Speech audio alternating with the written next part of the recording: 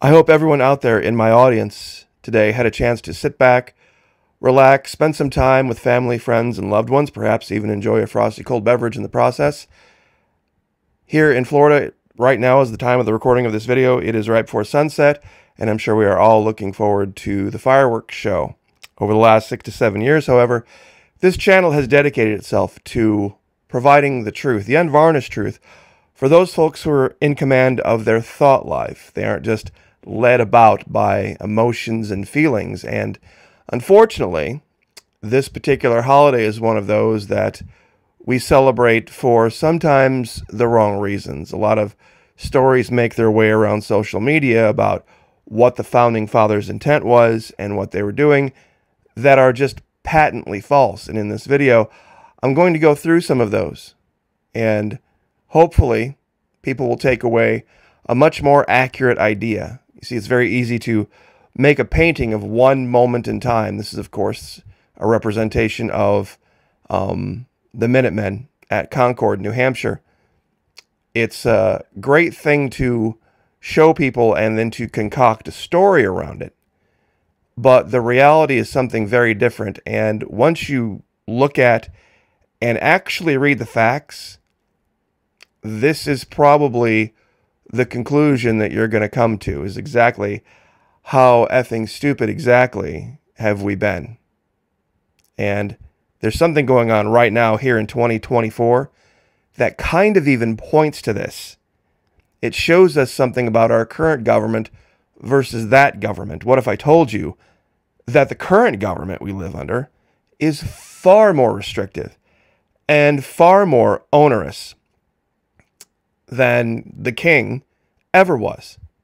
Now, once again, battlefield of the mind. These types of topics are for people who can maintain their emotions, be in control of their emotions, and still engage their mind, and take the information and then put it up against the cold light of, truth.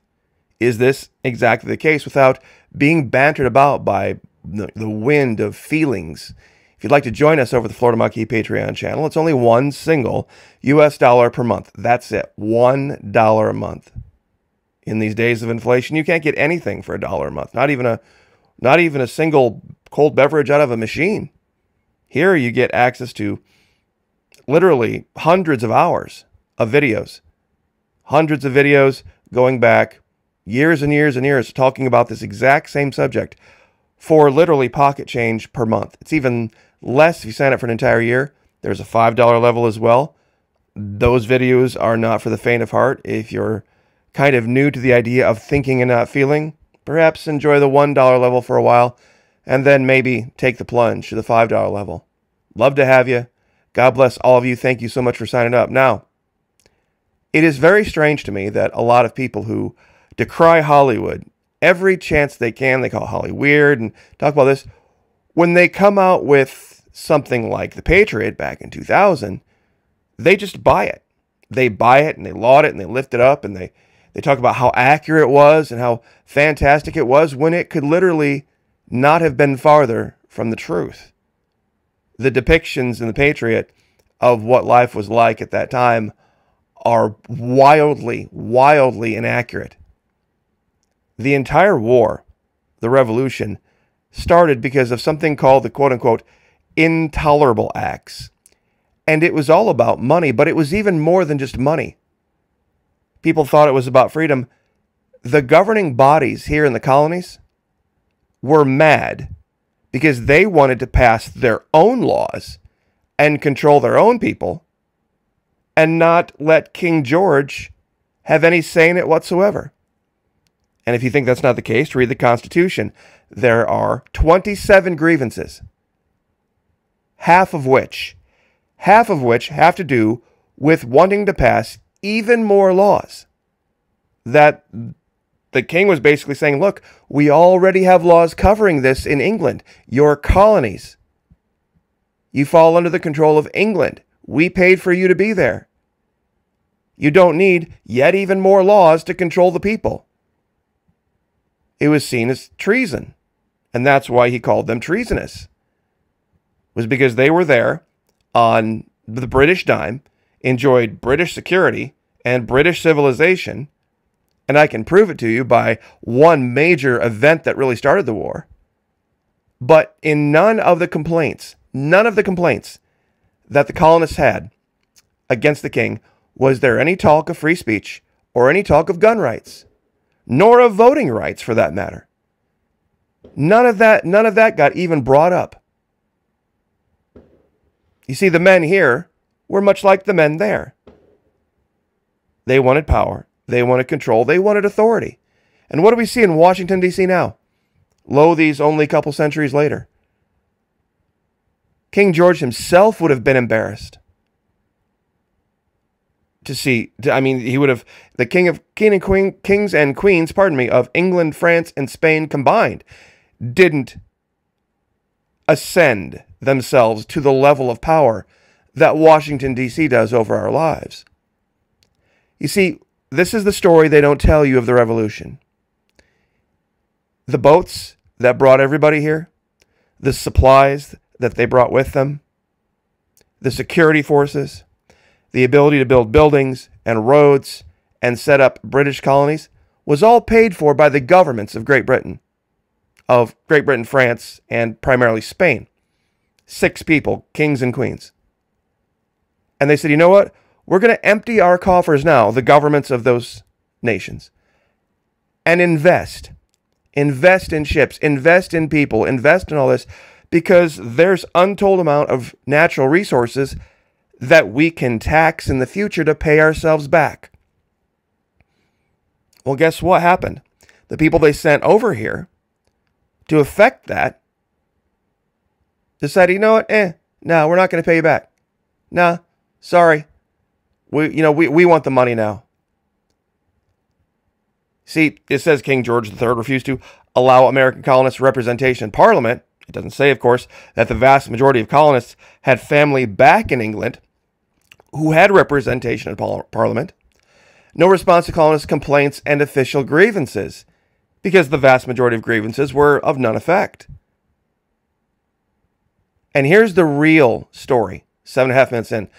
Angry colonists, angry over being taxed to pay for the French and Indian War that literally kept the colony safe, complained that their rights as, okay, here's something that's going to really blow your mind. Complained that their rights as British citizens, wait a minute, Florida Marquis, there was no Bill of Rights before our Bill of Rights. Yes, there was. Yes, there was. There was a Bill of Rights that was passed in England. And wait until you read what's in that. See, a lot of people don't know about the Bill of Rights of 1689. Wanted King George to recognize their rights. And they wanted to be independent. You see, this was much more common than is reported, because now it is not PC to talk about a certain group of people in a certain way. But believe me, there was a reason for the French and Indian War. There was a reason that the colonies needed a large military presence. Because very rightfully, we were usurpers. We were trespassers. The land was occupied by people who didn't like us being here. And if we wanted to be here, there was going to have to be people with guns. Just like Jack Nicholson said, in Few Good Men, we need walls. And on those walls, we need men with guns, willing to do violence on your behalf. And that's what was needed back then. And that cost money. Now, if you think I'm kidding about the grievances, and there being nothing about gun rights, nothing about freedom of speech, and nothing about voting rights, go read right through them. Grievance 1. Speaking of the king, he has refused assent to laws most wholesome and necessary for the public good. Forbidden governors to pass laws. Pass laws for the accommodation of large districts. Called together legislative bodies to do this at places unusual and uncomfortable. Dissolved representative houses trying to pass even more laws to control your life. And finally, it takes all the way down here to Grievance 7. He has endeavored to prevent the population of these states for that purpose, obstructing the laws for naturalization. You see, they wanted to bring in, just like right now, massive amounts of the colonists, the good guys, the people who fought for this holiday. They wanted to have open borders. They wanted people coming from all over the place because it meant money. It meant money. At that particular time, there had been a large influx of German immigrants, and the king didn't like that. And you can go through here, there's nothing about that. But Florida Marquis, what about that other Bill of Rights? Think I'm kidding? You can look it up. Bill of Rights of 1689, and wait until you read this.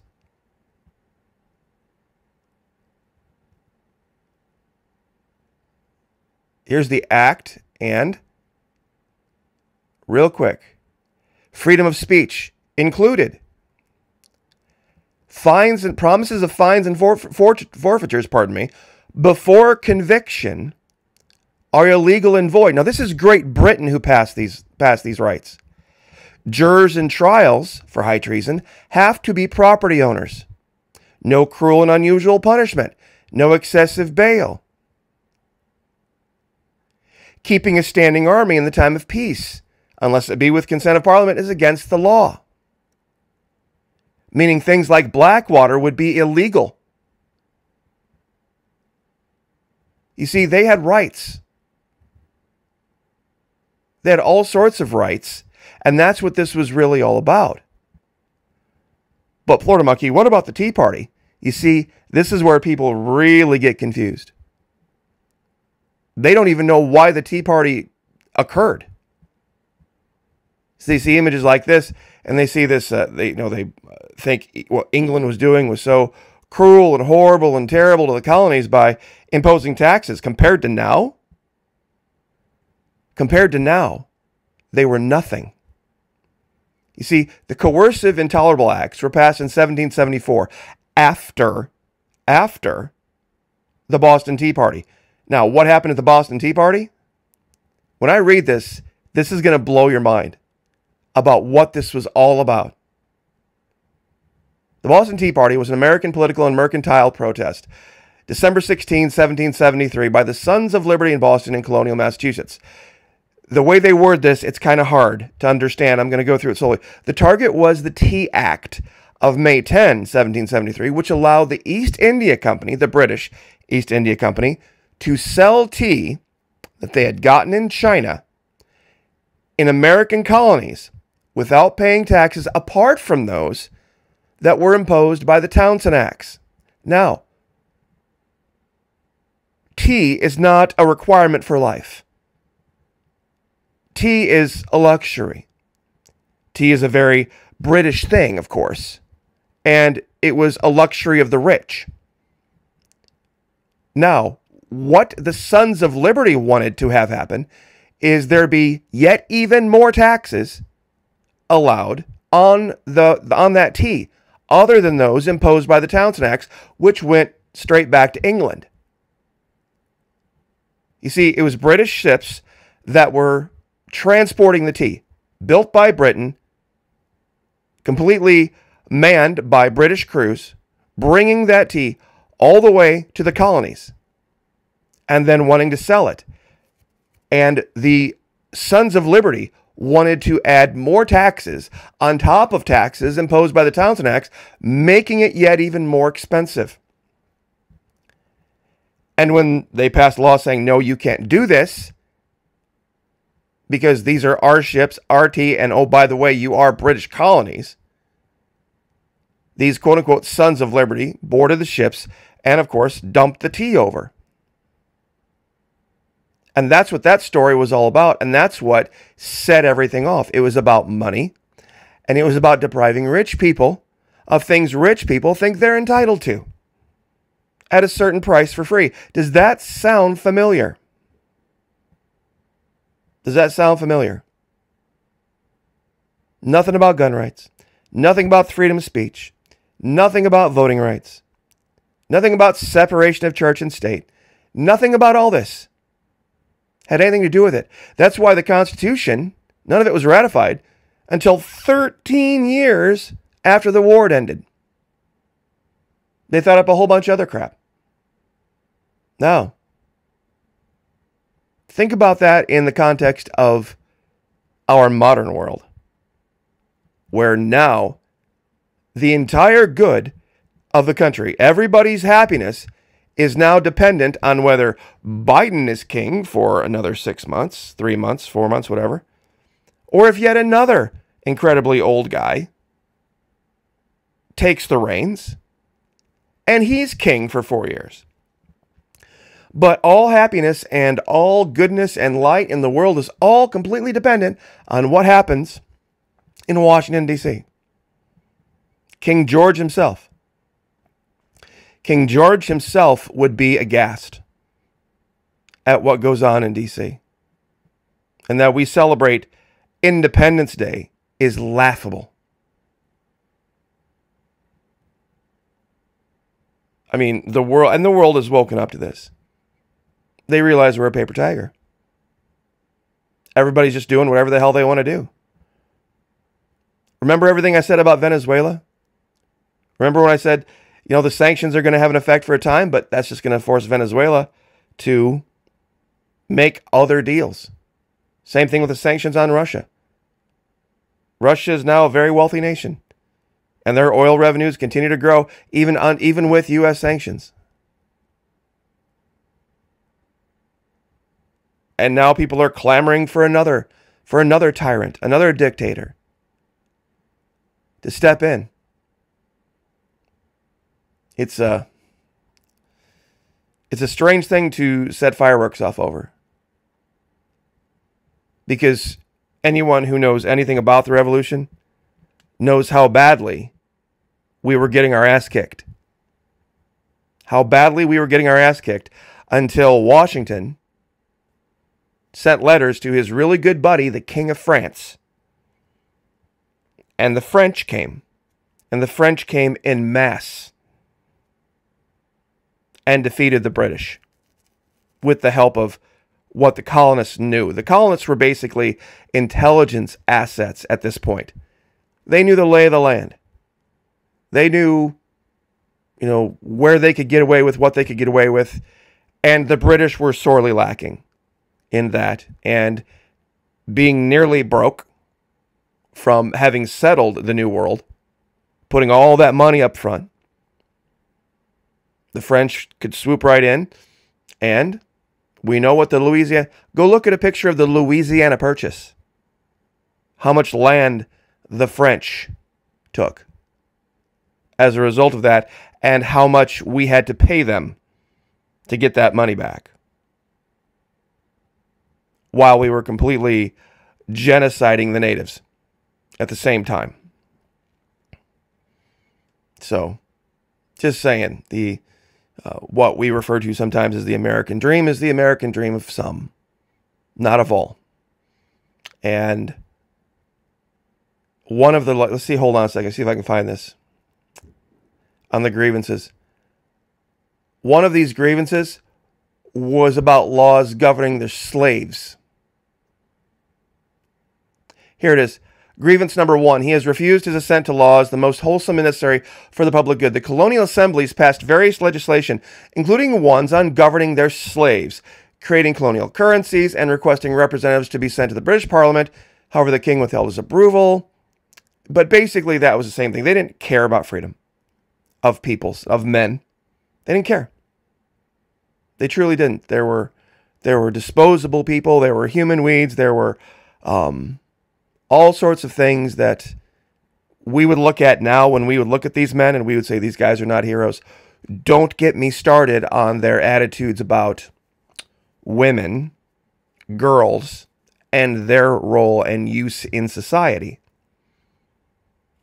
If you think Epstein was bad, these guys,